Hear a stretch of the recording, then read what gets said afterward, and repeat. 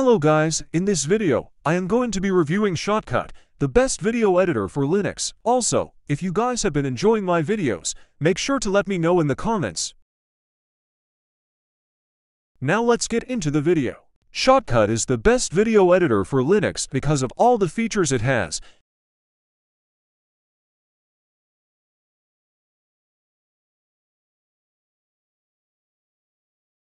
It is also free, unlike how much a video editor like Adobe Premiere Pro costs per month.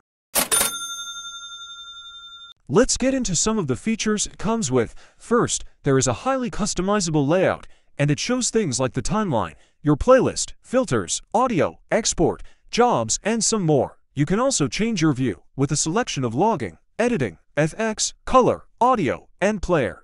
Next, I will be getting into the playlist. The playlist is a nice feature where you can put all your files that you are going to be using for the video you are making. It makes it a lot easier to get files because you don't have to go open your Files app.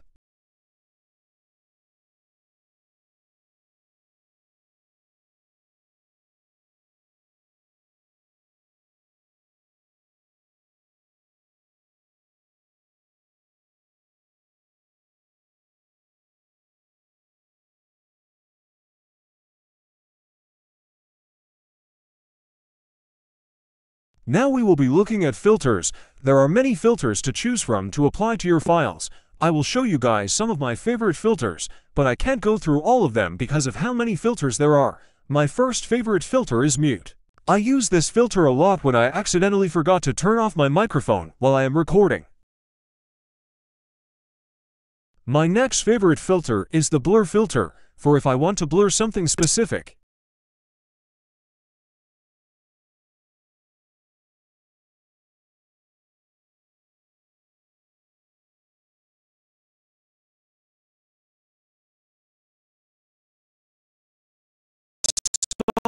Software Manager. If you are new to Linux, it will be a lot easier for you to find apps.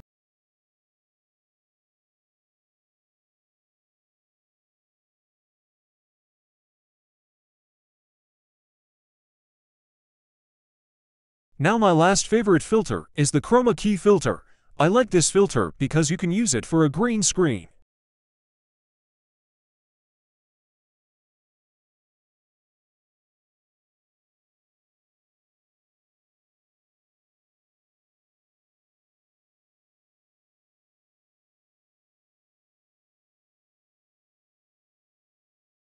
This is the end result.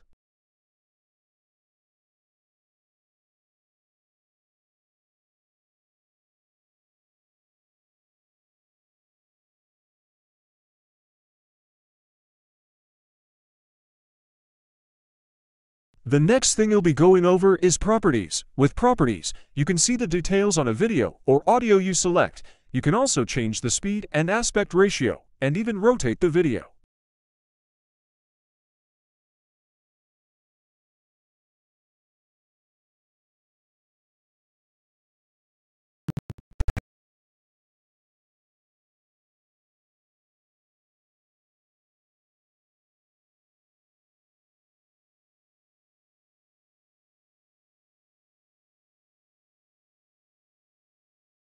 Hello guys, in this video, I will be going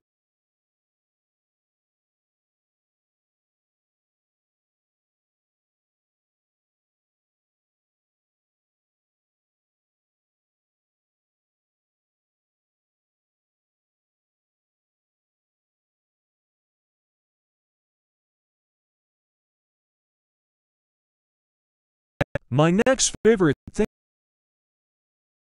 Now, I will be going over export. This is how you export the video you edited. On the left, there is a lot of presence which changes how your video exports. Next, there is a button called Use Video Encoder. If you want to use a video encoder, click Configure.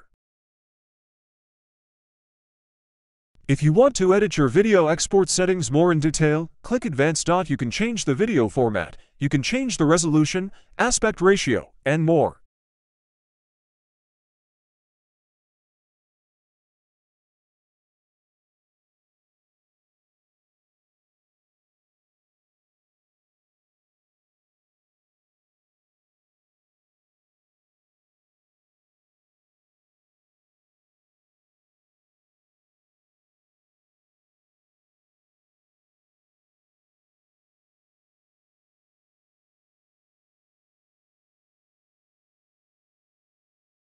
At the bottom, there is Use Preview Scaling and Parallel Processing.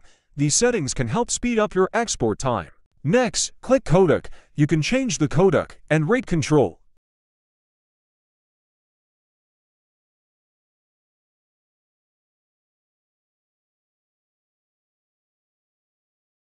Next is quality. The lower the percent you put, the lower the quality, but it is also faster and uses less storage. Next is audio, and you can change your channels and more. Finally, when you have your desired settings, you can click Export File and then save the file. Then just let the video process, and once is it done, your video should be saved.